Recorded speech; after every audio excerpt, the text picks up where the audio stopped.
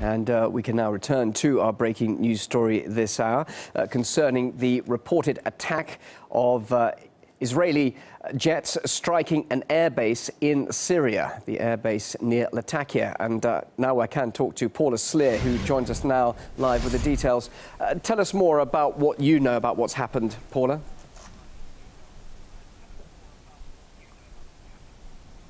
Well, from what we're hearing, an Obama administration official has confirmed to media that Israeli warplanes struck a military base near the Syrian city of Latakia.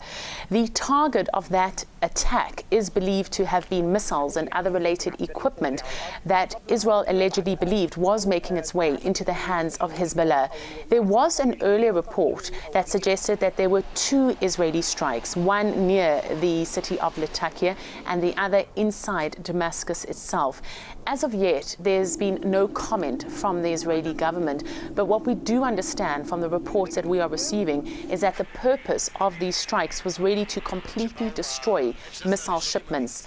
Now, there have been 5 previous incidents in which Israel is believed to have struck inside Syria, the first one being in January this year. In all of those instances, the reason given was for an Israeli fear that weapons were making their way into the hands of Hezbollah. But many critics say that really this was just an excuse for a blatant, direct Israeli attack inside Syrian territory. In the past, Damascus has threatened to retaliate strongly, and of course this is something that we will continue to monitor. And Paula, of course, this comes at a time when there are efforts to remove chemical weapons from Syria. Tell us, how is that progressing?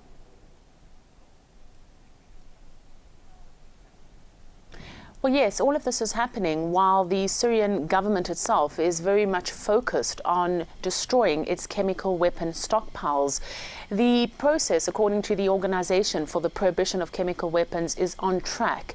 In fact, they say that the latest deadline was reached 1 day ahead of when it needed to be, and that was for Syria to completely destroy all equipment that is used for mixing, for producing and filling chemical weapons. So that was all destroyed by the 31st of October, even though the deadline set was the 1st of November.